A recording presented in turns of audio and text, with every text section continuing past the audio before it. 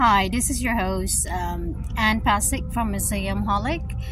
In fact, I am inside the Pearl Harbor Memorial, but behind me are all the places that you can explore. But because I'm not gonna go through each one of it, but next time when I have to be back here, we have to go through one of each and of the establishment. Then perhaps I'm not gonna guarantee that I can. I make sure that I can interview one of the museum curator or whoever works here, and then that will be a good video or a good content. I just want to be be in this site, quiet, and just remembering those who are gone and those who are actually veterans that as of now some of them are still alive.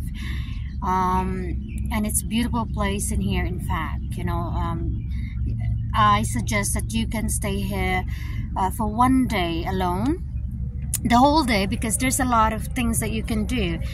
Behind me, that's where you're gonna take the ferry going there, but I'm not going there because I don't have much time. And then there's so much to do here though, so I have to come back here and do each of the historical site,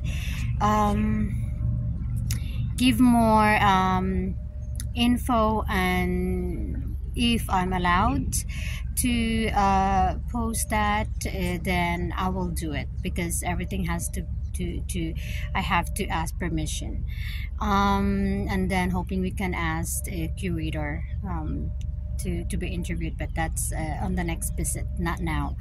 It's a very short visit for me in here. I just want to spend few more minutes, then I have to leave. Okay. This is your host, Ann Pasek, and it's just a quick stop here in Hawaii.